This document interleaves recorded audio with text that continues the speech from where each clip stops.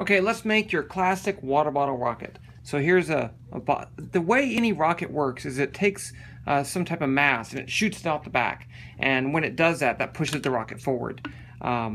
So the water bottle rocket uses water as the mass and it gets pushed out with compressed air. So I just have a simple plastic water bottle. You can use any size really. And then a wine cork.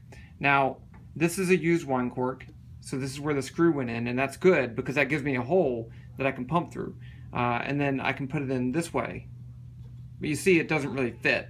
It's too loose. So there won't be a good air seal. So I can take some duct tape. Everyone should have some duct tape. Wrap it around. Doesn't have to be perfect. Like that. Now when I stick it in, it's a tight fit. What will happen is I can pump this up until the pressure gets so high and it pops the cork off, then the water comes out. Now I want to put water in here and I want it to be like this so that the water is at the bottom and the pressure of the air pushes the water out. If you have the water in the bottom and the air at the top, the air comes out. And it'll still be cool. It just won't go as far. So here's my bicycle pump.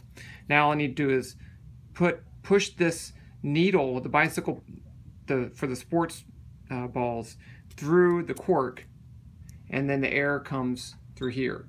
Okay. If air doesn't come out, you may have to cut the cork so that the needle pokes through. But you want a tight seal like that. When I pump the bottle up, then it'll just pop off and it'll go. Okay, let's go shoot it outside.